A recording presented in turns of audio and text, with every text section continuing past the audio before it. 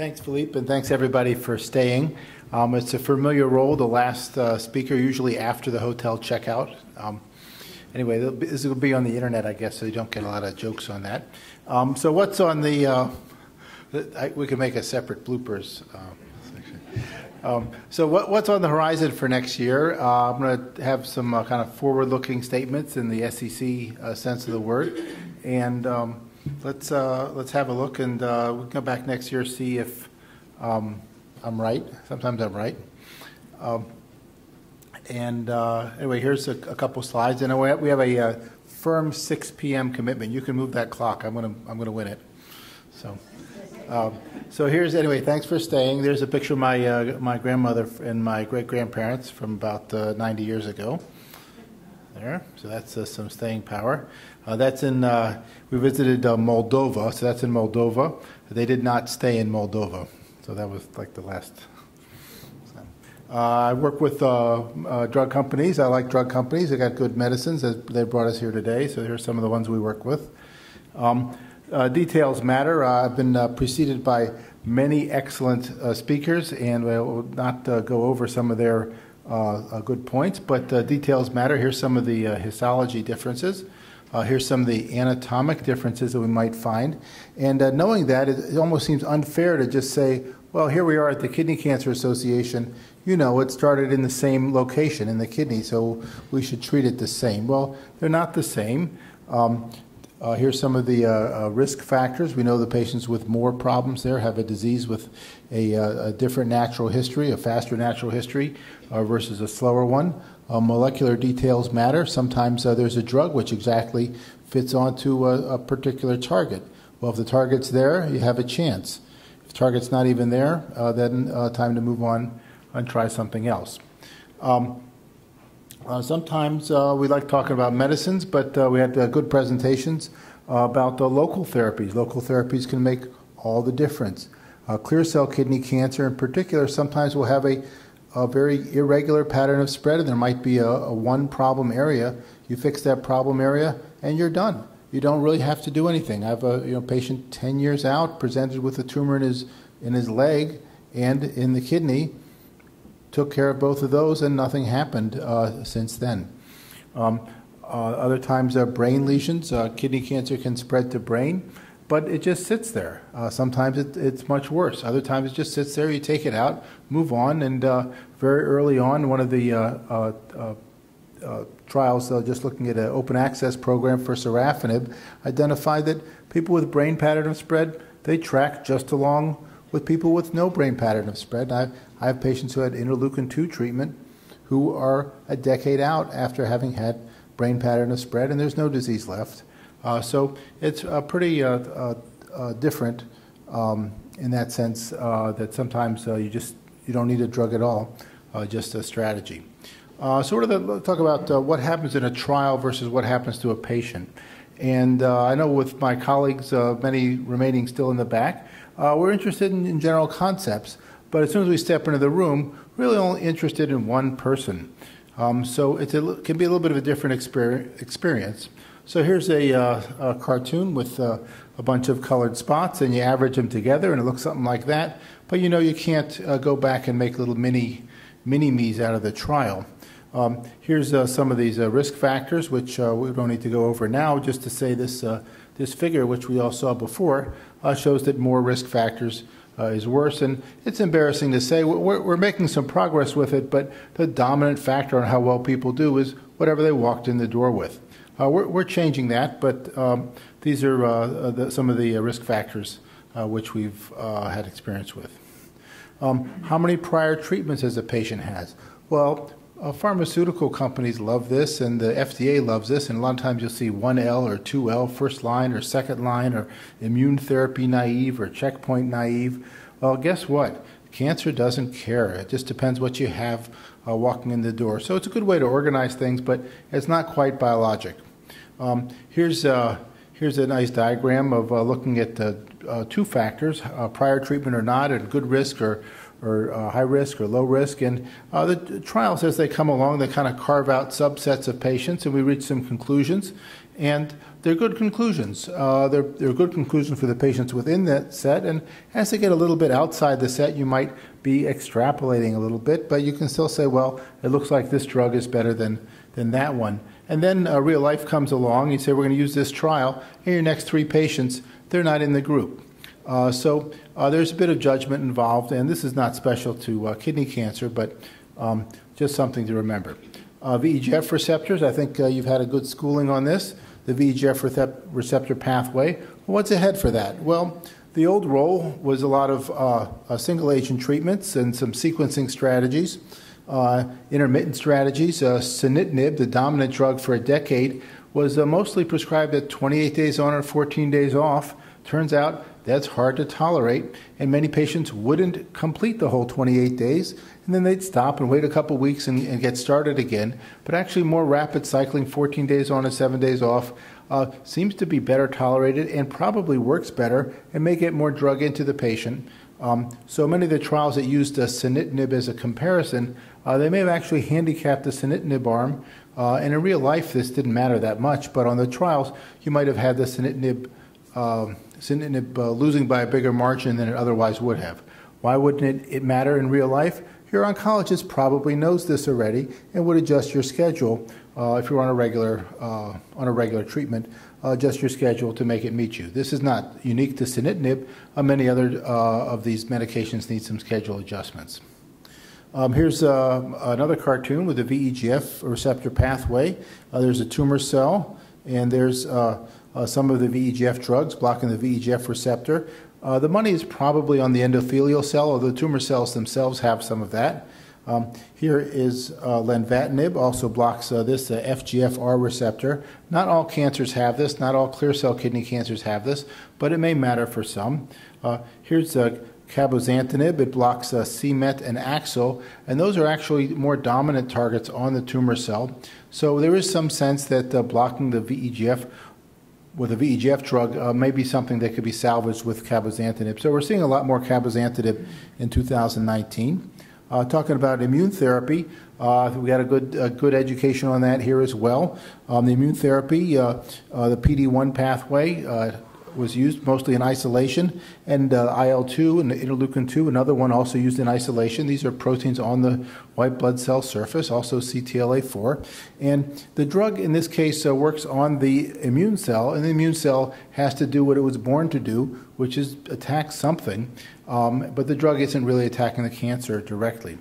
So let's talk about one partner, which I think is going to be a big partner in 2019 and beyond, to use the catchphrase. And that's the IL-2 receptor. And it's an odd choice to say that the IL-2 receptor is going to be a big deal in the future because it was a big deal in the past. Interleukin-2, I mean, it's got a really low number, 2, is one of the proteins that white blood cells make to communicate with each other. And there is a receptor on the lymphocytes, T lymphocytes, CD4 T lymphocytes, CD8 T lymphocytes, natural killer lymphocytes, the IL-2 receptor. And it gets the IL-2, and it changes its behavior. It divides more, it goes to attack more. Interleukin-2 receptor is used in a lot of lymphocyte-based treatments. We talked for a minute about CAR T cells. So the CAR T cells are the patient's own T cells taken out of the body, expanded with what? With interleukin-2, and then reinfused back in after the patient's own white blood cells have been kind of wiped out to clear the stables, and then the patient gets a few doses of what? Of interleukin-2 to help those lymphocytes to expand. Now, we don't have CAR T cells that are available for kidney cancer therapy. The antigen matters. Solid tumor CAR T cells have been slow to develop as a technology, but that interleukin-2 receptor is what's on those cells. Similarly, TIL cells, tumor-infiltrating lymphocytes, this was initially tested in kidney cancer. The tumor is taken out, interleukin-2 is put on there, it grows out the lymphocytes, and you have a population of lymphocytes which were at least smart enough to get into the tumor. Then those are reinfused back into the patient, and at the point they're put back in, they're given interleukin-2. So interleukin-2 receptor is something that helps support lymphocyte activity, which is what we're interested in. We have some combinations of medications that use interleukin-2 receptor and PD-1 receptor at the same time. They're listed here. So pembrolizumab with high-dose IL-2, that was a single-arm study. We're finishing that up at the Moffitt Cancer Center. Nectar and nivolumab. Nectar is one of the engineered IL-2 drugs. I'll show you that. That together with nivolumab and ipilimumab as well. That's also in initial testing. And ALKS4230, an engineered IL-2, also in early testing with the PD-1. So here's a native IL-2. It's just a small protein. It's got a three-part receptor illustrated there with the blue, green, and red, which is beta, gamma, and alpha. And the IL-2 little oval there attaches on there. The alpha part's a special part. It doesn't really stick into the cell, but it stabilizes the IL-2 onto the other part of the IL-2 receptor. There's two kinds of IL-2 receptors, just the beta, gamma, or with the alpha also. The cells we think are attacking the cancer have just the beta-gamma one, called the intermediate receptor. Here's a cartoon showing the native IL-2, which is now pink in this illustration, and you can see either binds the two-part one or the three-part one with the alpha attached, so it stays on longer. Here's one of these, Alkermes 4230. This has completed its single-agent testing in man, and now it's going to be doing combination testing, so it's a phase 1 trial. Phase 1 trial, but you're kind of getting a good deal on both drugs. You get the ALKS42, which is an engineered IL-2. It's got a IL-2 receptor alpha pre-attached onto it in a single chain. And this is how they did it with a little permutation of the protein sequence, which is pretty interesting if you have a PhD in biochemistry, but otherwise it's just a cartoon there. And then that trial is being given together with pembrolizumab, which we know already is active in kidney cancer. Here's another one, Nectar. Nectar is the company, Nectar 214. So the sequence of interleukin-2, which is a small protein, has some different amino acids. 6 of them are a kind called lysine, and lysine is particularly good for attaching things to it. So in this case, they've attached a thing called PEG, polyethylene glycol. So polyethylene glycol is a big, long molecule. You may recall it, seeing it on your ice cream ingredients. It's used as a thickener. Anyways, it's not toxic, it just sits there. However, it's so big that the IL-2 is effectively a prodrug. It's like the drug is in there, but it's got these extra pieces. The attachments are not particularly stable, and they pop off. And then when it's down to 1 or 2, that's good enough, and it can fit onto the receptor. So this is in a trial with a dozen different diagnoses, kidney cancer included, and there's been several complete responses already reported with that. The frequency of complete responses, we don't want to especially speculate on that. This is a low number of patients, but they're definitely out there. I have one patient who's done quite well with that. There are at least a dozen other ways to engineer IL-2. Here's one which has only been tested in the test tube. It hasn't even made it to mouse testing. And what they do is they take the lymphocytes out, give them an IL-2 receptor which doesn't fit IL-2. It only fits a special IL-2. Then they give them a special IL-2. It only fits onto there. And what's the advantage of that is you could take your lymphocytes out and only have the population that you want to respond to that. So maybe the CD4 cells, which we have a regulatory function, you don't want them to see IL-2. Well, you could use this specially engineered combination. We'll see if that comes out. That won't be in 2019, however. So as far as on lymphocyte targets, and you've seen most of this before, I'm just highlighting the IL-2 receptor there with the IL-2 and the other engineered IL-2s on the left side of the slide, and on the right side, PD-1 and PD-L1. Those are ones we've talked about before. Those are kind of the breaks. And then on the right lower corner, there's the tremelimumab and ipilimumab, which blocks CTLA-4, which is part of the priming response. So looking at PD-1, happily for me and the time, these are the same slides you've seen before. This is the same key paper here with initial therapy of those two medications together versus sunitinib. And just going through it briefly, we see that the ipilimumab-nivolumab combination was better with some complete responses observed.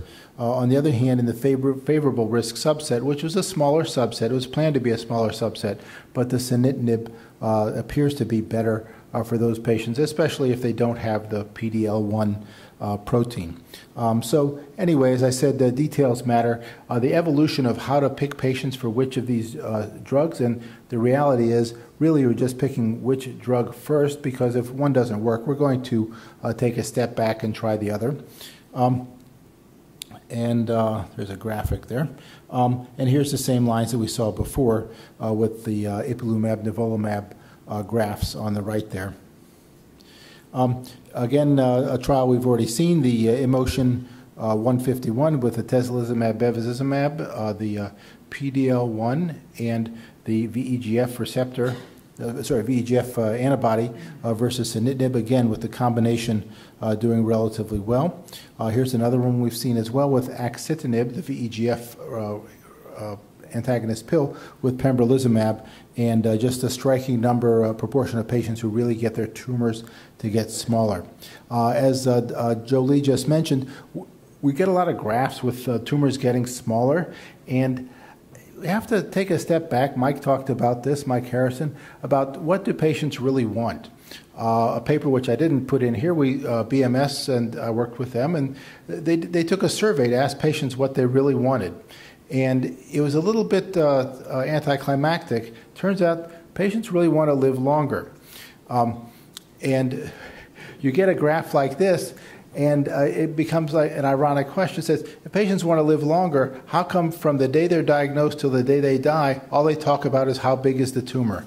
Well, that's the only accessible thing we have there. So anyway, that's again one of those graphs there. Here's a big question. Here is adjuvant sunitinib, and Naomi Haas talked about this trial, the S-TRACK trial, the single positive adjuvant trial. We see the blue line, the patients who got sunitinib had a lower rate of reoccurrence as compared to the patients who didn't get sunitinib, but the overall survival is about the same on both arms. They've updated it. It's a few patients ahead on the Sutent upfront arm as opposed to the placebo upfront arm, but still not a significant difference. So is this 2009 technology playing out, or is this 2019?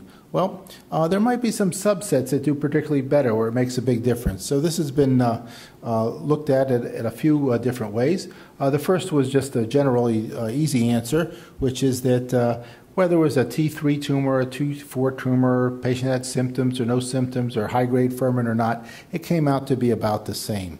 So that didn't add much information. But two of the other subset analyses give some hints. So in this one from Dr. Rini as the main author here, we see that there's this 16-gene recurrence score, and they didn't have that many patients on it, but you can see that at least in the placebo group, it really matters which what your score is. On the other hand, in the treatment group, the lines are closer together.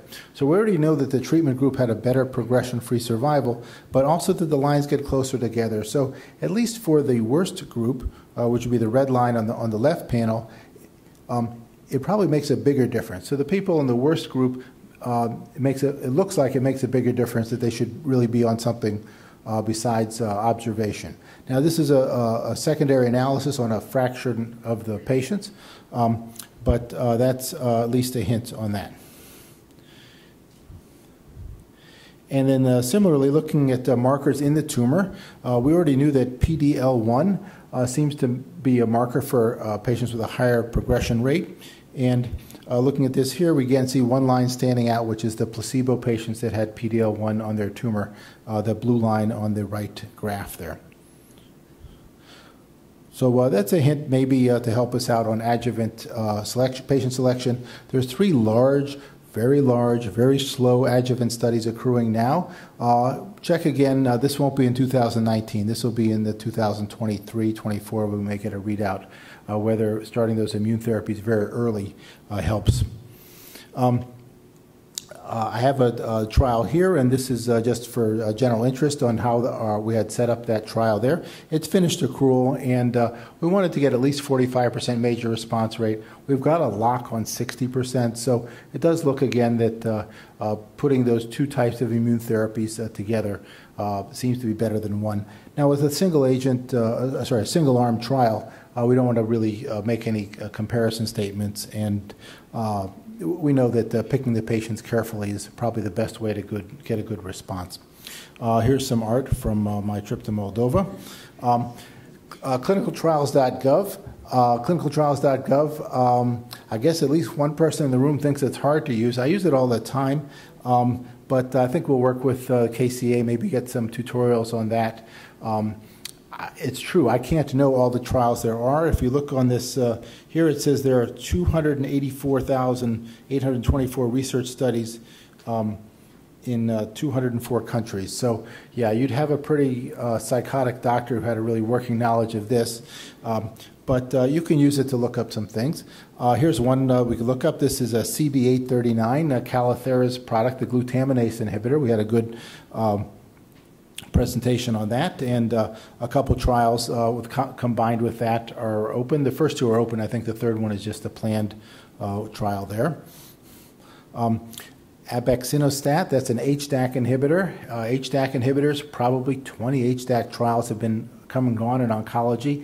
A couple have approvals in hematologic malignancies, but they're still waiting to hit the big time for solid tumors. So this is a combination. Everybody gets pazopanib. It's a phase 3 trial, but they either get pazopanib and nothing, or they get pazopanib with the new drug added on. So that is a registrational trial, and it should be a couple of years till it accrue. The exciting thing is it's an HDAC inhibitor, which has nothing to do with all the other things we were talking about, so kind of a new angle on this. Here's another HDAC inhibitor called entinostat. You might remember entinostat is a partner drug with IL-2. This was a single-arm trial which did relatively well, and entinostat only blocks HDAC1. Coordination with radiation therapy and other destroying stuff. That really gets the attention of the immune system, changes a lot of things in the tumor and in the immune response. And there's about eight different trials in kidney cancer, probably another 20 in other diagnoses as well. So I think those will mature. We'll get some more standardized protocols for that. Some of the thinking is that getting to a higher dose with a lower number of fractions may be something that really makes the immune system sit up and get stimulated. But those are details that we need to work out. The idea of using combinations with the PD-1 drug and something else, so at least a two-part immune therapy, that's going to be something we see a lot of. Not clear cell type cancers. I hate to always give the not clear cell type cancers kind of a quick wrap up, but we, at least for the first time in many years, have several trials. These are directed at CMET, and these are going to be slow trials to come around, but we may actually get some targeted drugs which really focus on that. So what's the target year for 2013? Due to a defect, it's already on there, but I think it'll pop down. There it is. So I think IL-2 receptor, it's on every lymphocyte in your body. He's got IL-2 receptor. We've got the PD. We're kind of running strong in the age of the PD-1 type trial. And I think that IL-2 receptor, we've been using it as a single agent. We used it in TIL therapy and CAR T therapy. And I think that we're going to see it have a resurgence, not just as a single agent IL-2, but IL-2 receptor as a partner for these other immune therapies as the immune era kind of overtakes everything. So anyway, thanks very much, and thanks for the Kidney Cancer Association for organizing this. I want to encourage all of you, in your own health, but also to the extent you can advocate and work with the association. It's here for you, and you can be here for it. And I think Jean's going to give us a couple. Jean's outside. Good. Thanks to Jean Bureau for organizing, and Gretchen will give us some closing remarks. Thanks.